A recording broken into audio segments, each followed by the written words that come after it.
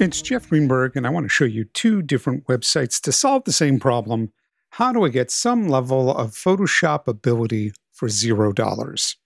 And the two websites I want to show you are Photopea, that's photopea.com, and Pixlr, Pixlr.com. What makes both of these wonderful is they run in a browser, meaning that they would work anywhere that you've got a browser and a device. Could be your Mac, could even do it off of, say, an iPad. I'm going to start here with Photopea, and I'm just going to go to the File menu and say New. And you'll notice this has got keyboard commands. If you're a Photoshop user, and if you've ever been a Photoshop user, you'll recognize those menus. And it's pulling all this information, whether it's social or print or screen, which is a lot of what I do. I work UHD, ultra high def. I can sit back and start with one of these templates, just a file if I want. I'll pick a template here. And when I do, it opens up layers and behaves just amazingly Photoshop-like.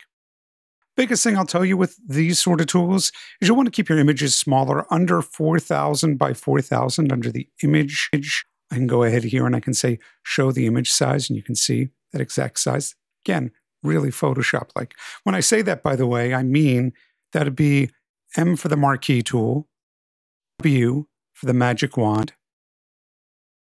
B for the brush. I'll want to do that in a new layer. I've clicked a new layer here. I've got B for the brush. My colors here are black on white. I'm just going to go ahead and use the left and right brackets. These are the keys you use in Photoshop to paint. And I'll hit X and it'll give me white because X switches the colors here. And again, that was B for brush. V for the move tool. Tab key will remove the palettes. If this feels like Photoshop, it's because, and this is crazy, it feels like Photoshop. What do you need to know? Well, under the File menu, you better be saving your work. If you get disconnected from the internet, if you reload this tab, it will go ahead and lose all of this work. You can form an account that gives you a little bit more safety about keeping your work. You can even open up your work, not only from this device, but from Google Drive, from Dropbox. You can get to Photoshop templates here that they've distributed for free, as well as every format across the bottom, including RAW. It's just a phenomenal way for me to work when I don't have Photoshop handy, or if I don't want to spend that $10 a month for Photoshop. If you go here to Account, you'll see what they give you more under Premium for more functionality. It's pretty impressive. It's one guy doing this. I'd be remiss if I didn't also mention Pixlr. Pixlr, Pixlr.com, has got two different flavors here. Pixlr X, which is sort of like Canva, it's sort of like a quick and easy way to do some work, or something that's more Photoshop-like. And since I showed you Photopea, I'll show you Pixlr E. And I'm just going to go ahead here on the left. I could say open something from my computer, but I'm just going to say images, and it's doing a search here. I'll do something like tutorial. Let's see what we get. And I'm just going to select one of these. It's going to say, hey, this is a large image. I really like the fact that Pixlr gives you a little bit of warning when you open up something that might be memory heavy. I'm going to say Ultra HD. And then we've got layers, Photoshop-like. I can hit B for brush, very Photoshop-like. I'll hit X to exchange. If it sort of feels like Photoshop to me, it is. I'm going to undo that last step, undo, create a new layer.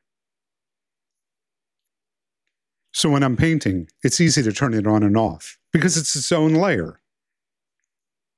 Last, I wanted to mention Pixlr X. Again, it's another really powerful Photoshop for free, barring the premium pricing, but they've got templates.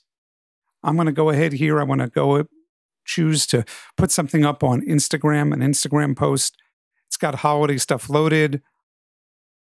I might take something like this, use this template.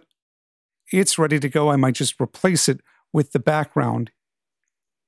And that's where I would put my information and change as needed any of the text or the like, with, again, that ability to save this, to be able to kick this out or publish directly to Instagram.